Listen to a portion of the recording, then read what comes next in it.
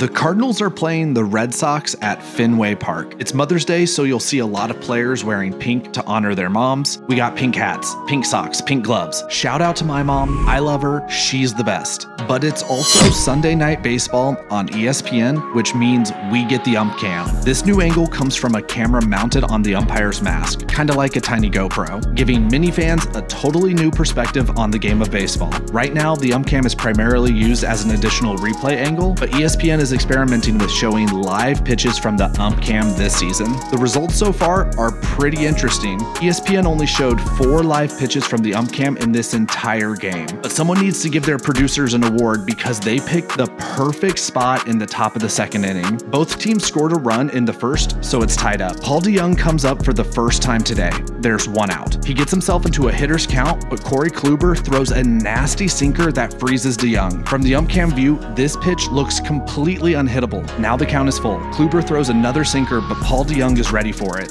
He absolutely destroys this pitch. I mean, it's way gone. The center fielder doesn't even move. He just watches it fly over the green monster. A 425-foot bomb from Paul DeJong, and we get to witness it from the umpire's perspective during the live broadcast. Take another look at this home run, slowed way down. That was awesome.